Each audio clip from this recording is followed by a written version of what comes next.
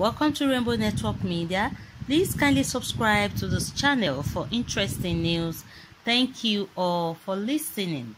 Militants from the Islamic State-backed faction of Boko Haram, the Islamic State West African province, ISWAP, on Monday mounted roadblocks in some parts of Borno State area where the checkpoints were mounted by the terror group include Mali 40 along Maiduguri Majaram Road and Wajiroko along Dambuk Biu Road. Source said the insurgents were on the highway checking on travelers' identity cards to fish out security operatives traveling in Mufti. They were also issuing tax receipts to defaulters, another source confirmed. According to Sahara reporters, that had it that in several reports in 2021 reported how ISWAP had been taxing residents of Borno, Adamawa, and Yobe states. Source said failure of the residents to comply with the directive attracted the death penalty.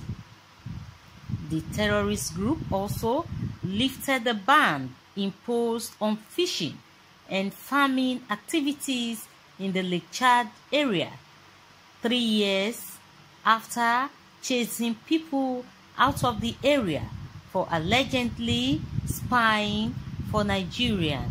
It's true.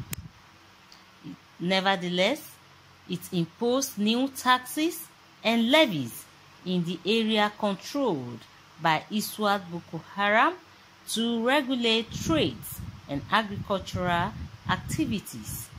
Several fishermen, farmers, and merchants had returned to the Lake Chad area to engage in the socio-economic activities under the agreement of the new ISWAP Boko Haram leadership. Since the death of their leader Abubakar Shekau, ISWAP has been consolidated its grips in location around Lake Chad.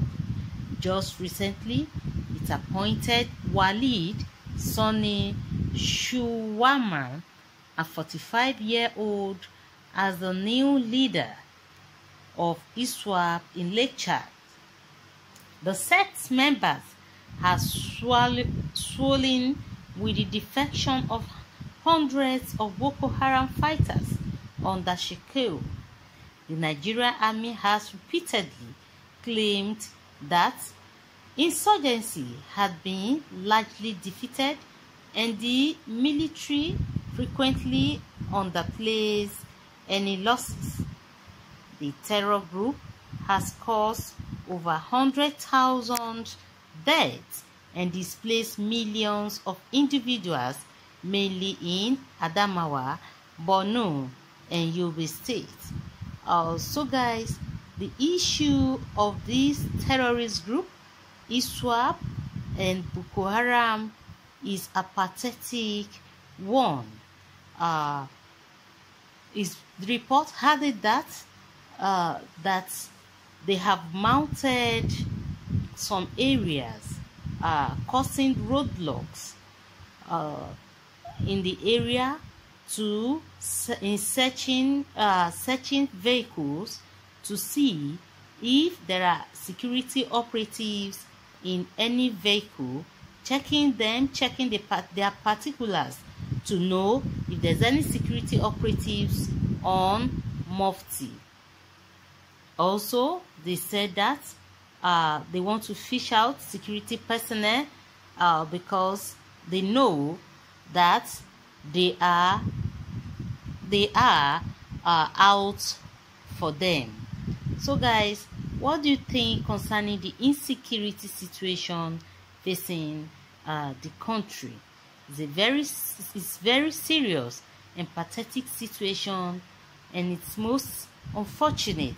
Let's know your own comments. Please drop your comments at the comment section, and please don't forget to subscribe to this channel for more updates. Thank you all for listening.